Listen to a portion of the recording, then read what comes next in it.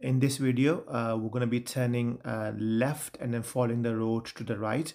If you're using TomTom, it will say to you turn left and follow the road to the right, and same with the examiner. There's a sign coming up on your right telling you is a sharp bend and a left turning there.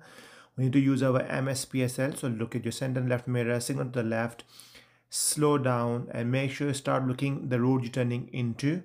Do not look on your right, so look into there. Now when you turn, don't go too fast, go slowly. Do not cut the corner to the right, so go straight.